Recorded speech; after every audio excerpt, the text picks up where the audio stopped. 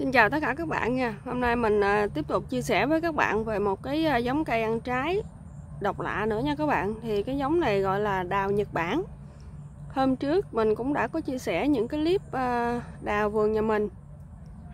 Thì bây giờ mình đã nhân giống được và đã cung cấp ra thị trường. Các bạn nào có nhu cầu giống cây đào tiên chịu nhiệt của Nhật Bản thì cứ liên hệ với bên mình nha các bạn.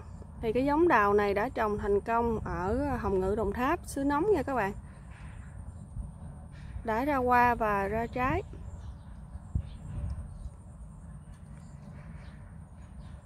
Hiện tại cây giống thì mình có ship code nha các bạn, ship code toàn quốc. Đây là cái màu giống nè các bạn.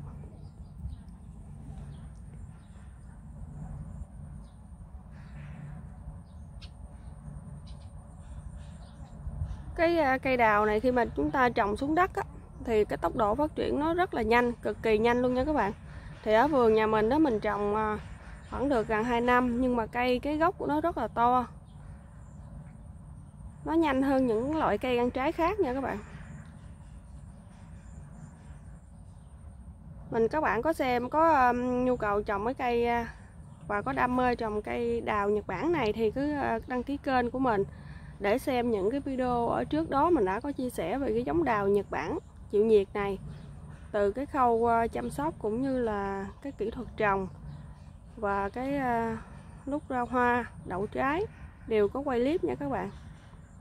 Các bạn đăng ký kênh để xem những video phía trước cũng như là những cái video sắp sửa xuất bản về những cái loại cây ăn trái độc lạ.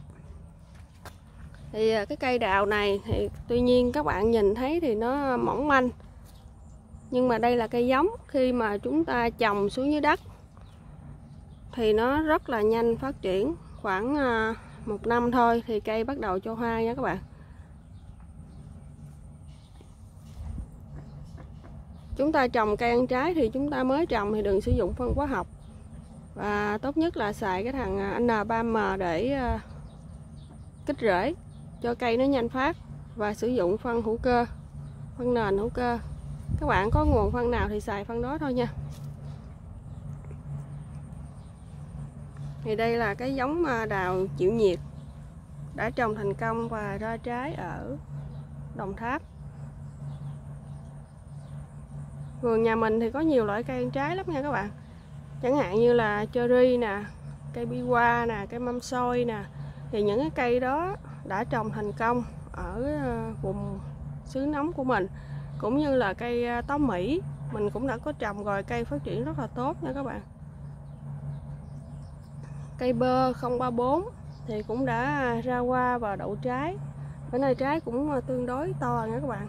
Vú sữa hoàng kim thì cũng đã có thu hoạch trái luôn. Thì các bạn đăng ký kênh để xem những cái giống cây độc lạ, còn nhiều loại cây khác nữa nha các bạn.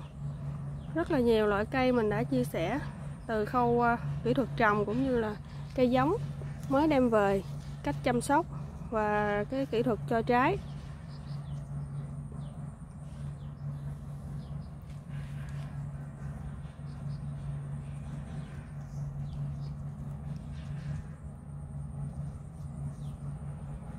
Thì bên mình đóng gói giao hàng toàn quốc luôn nha các bạn. Cây đi 3-4 ngày vẫn phát triển rất là tốt, không có vấn đề gì hết.